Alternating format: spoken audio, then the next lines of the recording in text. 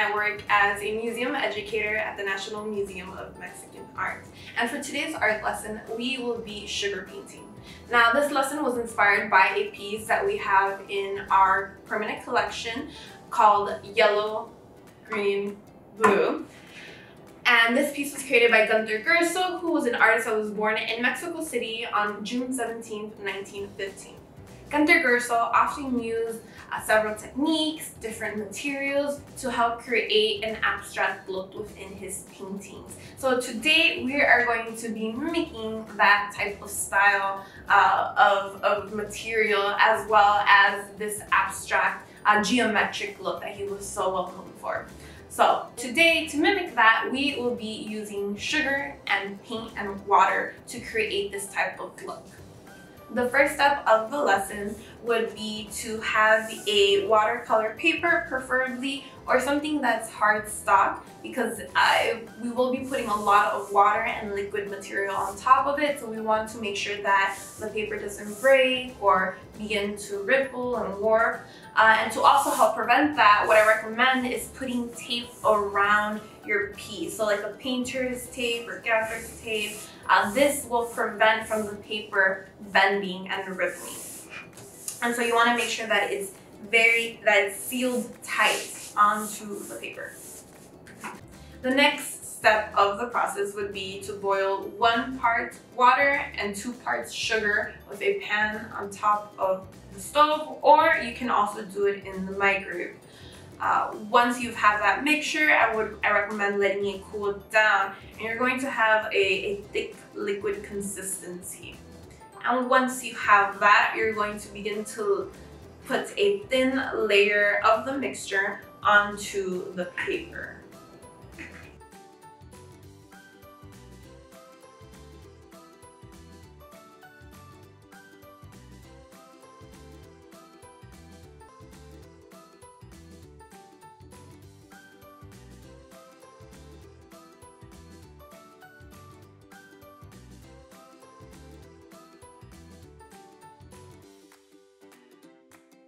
Now, once you have put a thin layer of the liquid mixture on top of your paper, you're then going to use watercolors, a cup of water, and a brush for the next part.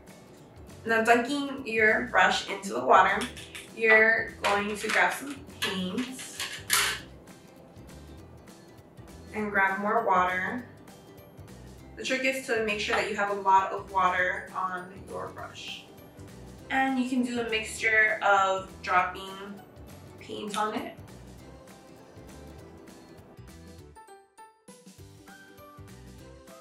So once you begin painting, you can use your own techniques. You can brush, you can create shapes, patterns. In this instance, I am creating something more along the lines of one of Gunther Gerzso's paintings, where he would use geometric shapes, squares, rectangles, to create his art pieces.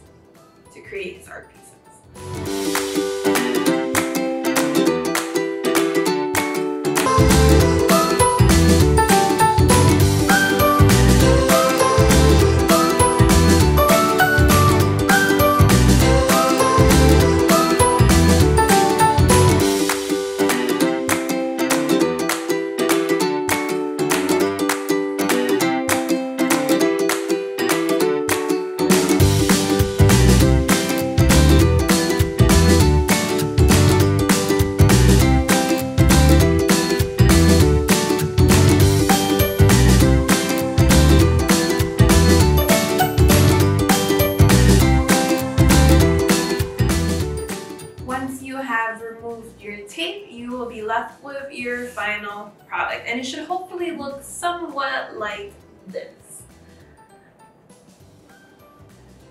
Thank you again for joining us. Again, my name is Kaylin, and I work as a museum educator at the National Museum of Mexican Art.